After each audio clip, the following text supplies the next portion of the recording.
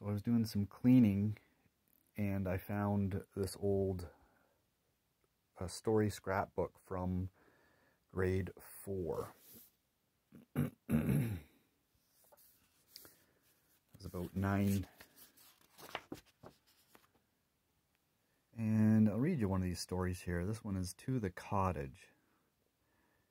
During the summer holidays, my cousins and I went to our cottage in Temagami. The ride to Temagami took a certain time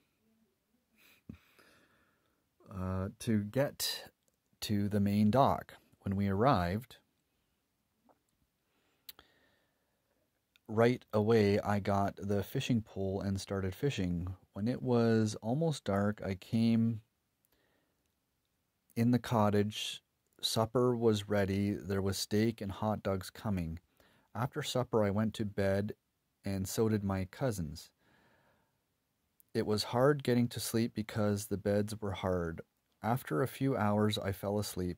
I woke up before anyone else and had breakfast. The next day, we went home and were happy to get home.